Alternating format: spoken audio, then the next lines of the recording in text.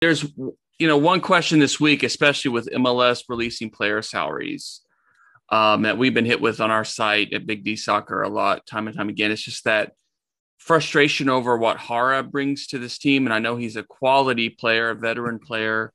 But the question has been, does he fit what this team, what your vision is for kind of how you want to get the ball forward and attack? And so I'm just curious how you would rate his performance tonight, and just, do you feel as a coach you have the freedom to start somebody else if you feel the need to make the system work, your vision work for soccer and how FC Dallas should play? 2020 was a challenging year for everybody in the league, and for us.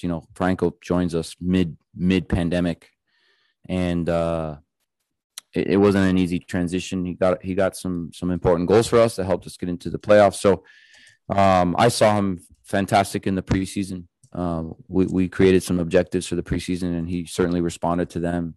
Scored some goals, fantastic energy in the pressure, fit, mentally ready, excited, and yeah, I would say for sure fitting into the plans and how we want to play with and without the ball.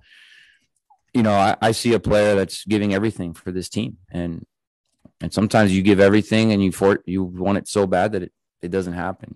Those things can happen in life. So he's our player. He's very important to this team, and he's going to keep working, and he's gone through things like this in his career before. We've talked about it, and he knows it's just a matter of time before he can change it. And I believe in that.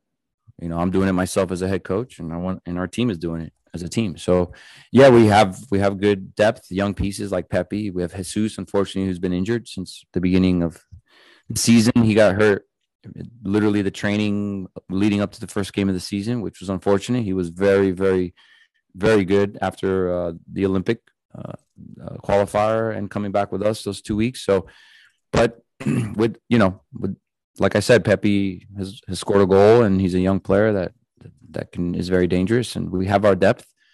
We're going to look at and analyze everything this week, and we'll try to put on the field and start and end with what we feel is best. But Franco is important for us to reach our objectives.